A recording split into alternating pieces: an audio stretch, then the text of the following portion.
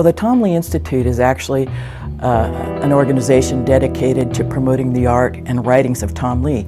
Well, why do we care so much about Tom Lea? Because Tom Lea was probably the best known and one of the most prolific and profound artists and writers who actually came from El Paso. One of the most interesting things when you come to the Institute is you're going to actually see some pieces of Tom's original art. And so this is one particular piece called Juan Sanchez, piece that depicts a kind of a character that Tom Lea had in his mind that he wanted to maybe write a story or a poem about, and possibly maybe even a book.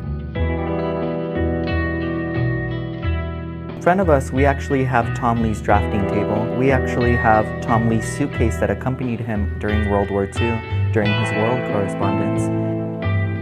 On top of the drafting table that he used during his life is actually his typewriter that he completed a lot of his novels.